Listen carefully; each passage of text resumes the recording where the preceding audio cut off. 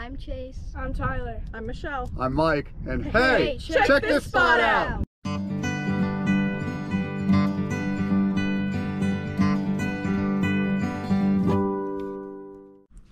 As a family of 4, we are very active campers. We like to travel around in an RV. This channel is about campgrounds, skateboarding, surfing, mountain biking, any other sport we could find, include off-road, and we do like to go off-road in our Jeep. So we'll do reviews on any campgrounds we visit, special interest areas that families such as ours might want to visit, and off-road trails. Also, any parts on my Jeep. So if you have any questions, please ask. Don't forget to like and subscribe to this channel and turn on your notifications. Okay, we are at Stone Mountain Campground, just outside Atlanta, Georgia. Really nice park. We're just going to do a quick drive through the main loop because the park is so big. There's several different loops. This is going to be the main loop here. You have check-in up there, a little store. They have propane refill over there, and a nice covered pavilion right there with a fire pit in it for if it's raining and so forth. So nice paved roads. These are some good sites. These are, I think they're called premium sites. There's a nice field behind them. There is a swimming pool, which is part of my pet peeve because it doesn't open until about 10 a.m. and then it closes an hour before the registration office closes. So it closes at like 4 o'clock.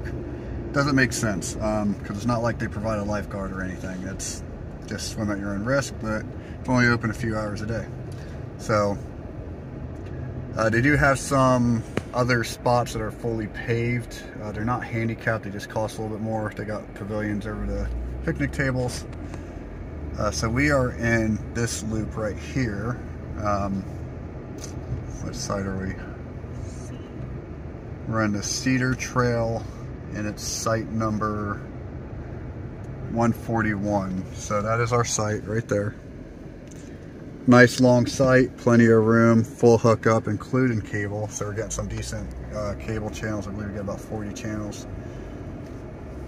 Bathhouses on every loop that's here. Decent. This one by ours does not have showers, but the one at the bottom of the hill does. And another pet peeve is they do have laundry, but nothing on the main loop. You have to go down one of the other loops, which doesn't make sense. You would think with the office and everything else, and they have the room for it, that it would be on the main loop. Do have these geese, or ducks, or whatever they are. I know there are geese here, but whatever.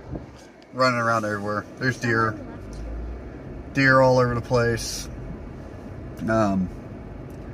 So again, nice spots, paved roads for the kids, ride skateboards, bikes, everything else. They do have yurts that you can rent right on the water. They are pretty nice inside. We were in one about 5 years ago. It was I believe a king bed, a bunk bed, and I think it had a mini fridge. No bathrooms in them, at least last time we were in there. And I believe they had like an air conditioner or something, like a mini split system. They do actually, I see one. They do have mobile homes, I guess, or RVs that you can rent out to with decks. I've never seen inside them, but it's a RV. So they all look about the same. It looks like a couple have bunkhouses maybe. The double window right there. But anyways, good campground. Like I said, just the pool thing kind of irks me. A lot of hiking. I think there's 15 miles of trails in here. And then also you could hike up Stone Mountain, which is a mile up to the top, mile back down. If you can't hike up, they do have a gondola that could bring you up. I don't know what it costs, but they do have like a little village that you can pay to get into. It has some stores in it, restaurants, activities, a laser light show and all that good stuff. That includes the gondola ride. We did that last time we were here. It was worth it. So, but we hiked up yesterday. Just a lot of people on it hiking. There are bathrooms at the bottom, and there's bathrooms at the top also in the little shop. So, but that's about it. So if you're ever here, it's a good place to stay.